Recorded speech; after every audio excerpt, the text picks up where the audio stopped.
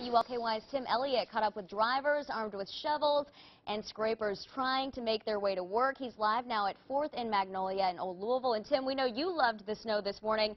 How are other people liking it today?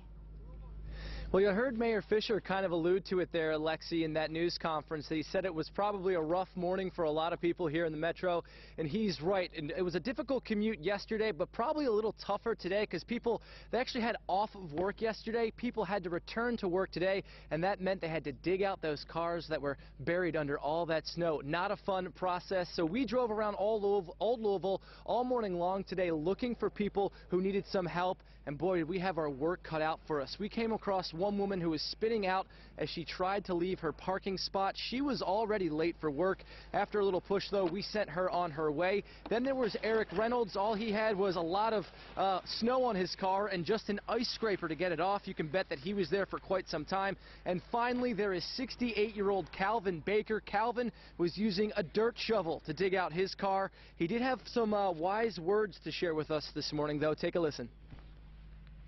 I like the snow.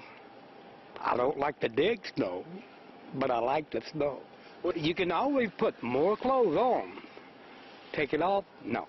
You might get locked up. So as you can see, Calvin can find the humor in this very snowy situation. And as I said earlier, a lot of people struggling to get out of these parking spots today. We came across plenty of people spinning out their tires too. My suggestion is if you see some people having difficulty with all this snow, all this weather, and you have the time and you can spare the effort, why not stop off and help your fellow neighbor? Reporting live from Old Louisville, Tim Elliott, WLKY News. All right, people very grateful that they have some good Samaritans out there.